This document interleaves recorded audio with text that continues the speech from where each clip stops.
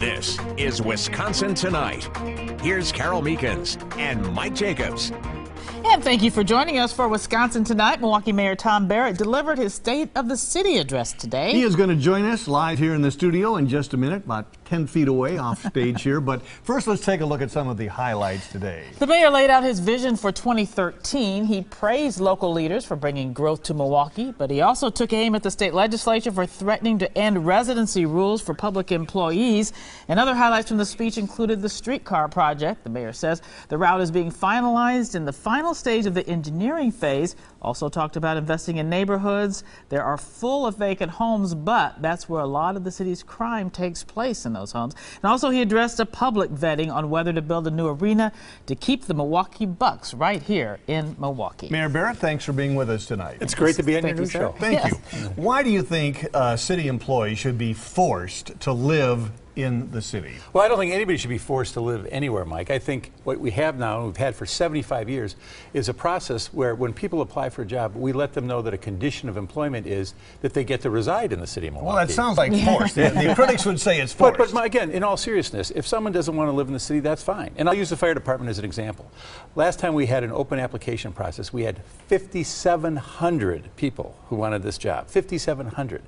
So my view is if someone doesn't want to live in the city, that's fine. They can move, because I know I've got 5,700 people who want their job. Then don't apply for the job. Then don't apply for the job. But there's something more fundamental here. What does this have to do with the state budget? Why would the governor slip this into the state budget? There's absolutely nothing what state finances in this. And there are a lot of critics who are saying, well, could this possibly be a political vendetta after the former election? Well, and I would certainly hope not. Clearly, what is at play here, at least in part, is that the Milwaukee Police Association and the Milwaukee firefighters both supported him in the past election. I don't think we should be making policy according to who followed who in an election. But again, it does not belong in the budget. It is clearly an issue of local control, and we don't have a problem. We don't have a problem. Last year in our fire department, 850 firefighters, 2 of them voluntarily resigned. 2. There's more that resigned here at Channel 4 last year, I bet.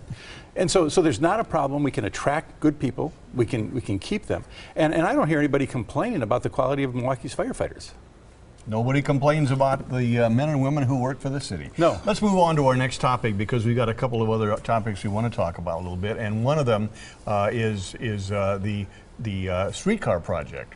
Let's talk about the streetcar project. Critics say that there's not a need for it, that it's going to be too expensive, that you've got $50+ million from the federal government that's burning a hole in your pocket, and you just want to spend it on something. Well, the money has been there, and it is true that the federal dollars are the ones that are the major source of funding here. And that money's in the bank, $54 million. And I've been very careful to make sure that we don't extend the route beyond the financing we have. But if you look at a lot of cities around this country, cities like Cincinnati or Atlanta or Kansas City, they're doing streetcar projects because they see cities like Seattle, Portland, that are growing, that have added rail as part of their transportation arsenal.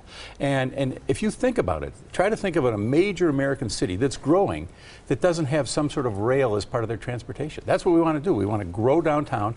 And one of the other things I said this morning is if you look at the downtown area, the 3rd Ward, the 5th Ward, we've got 20,000 people living downtown in the area surrounding there right now.